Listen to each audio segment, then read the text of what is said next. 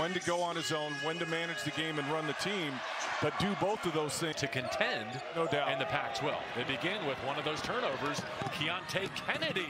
Well, in the game in a lot of ways, but it starts on the defensive end with him. Morgan gets to the glass. It's his first. Let's go.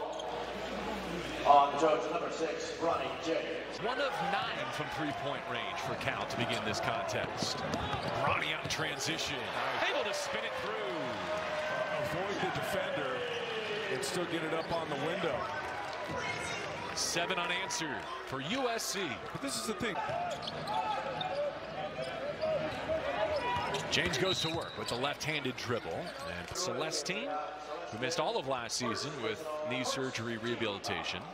It's interesting for the most, and that's been an issue for USC. The last 5 games, they're averaging about 22 fouls a game.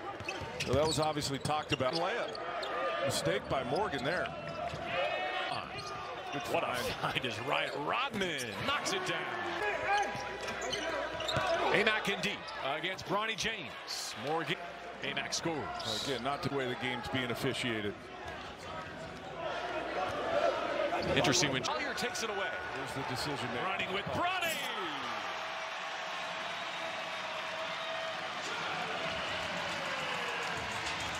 The nation's top recruit to Bronny James. Bronny James up in the air. You just hope that Collier was going to make the right decision, and he did. Put it right on the money.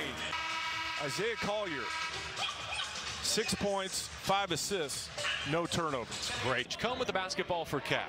Over to Rodney Brown Jr. Season, injury disrupted as it is. Rodman right back from the corner. Amack using his shot fake. Drive and dish. Bronny another defense. 4 ties, 7 lead changes. And you got to run a play. Really, really good minutes for Bronny James. Didn't you know it? Maybe you speed up a little bit, you rush things. Cal turns it over. James back in for USC.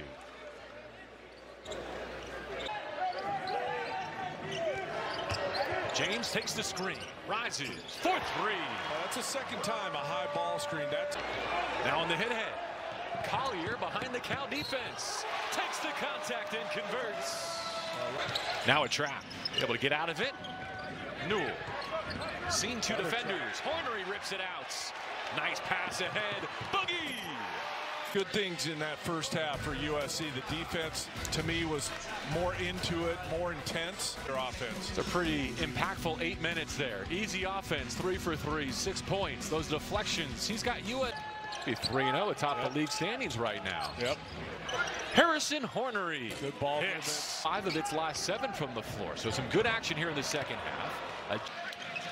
The Golden Bears giving USC a taste of its own medicine tonight. Bronny, and they're more than capable of outscoring the Bruins.